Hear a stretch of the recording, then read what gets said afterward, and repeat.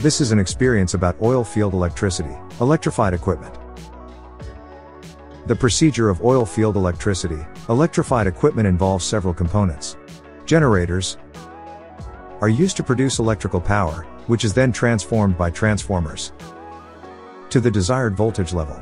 Motors are utilized to convert electrical energy into mechanical energy. Generators. In the context of oil field electricity, electrified equipment involve a procedure that includes several components. The prime mover, typically a diesel engine, drives the rotor, which is a rotating component within the generator. They consist of a core, primary winding, and secondary winding. The core is made of laminated iron to minimize energy losses. The primary winding receives the input voltage, while the secondary winding delivers the output voltage.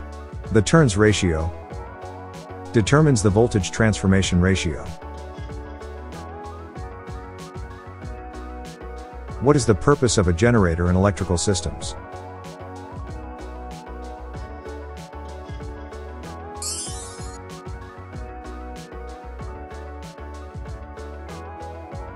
Which component of a transformer is responsible for transferring electrical energy from one coil to another?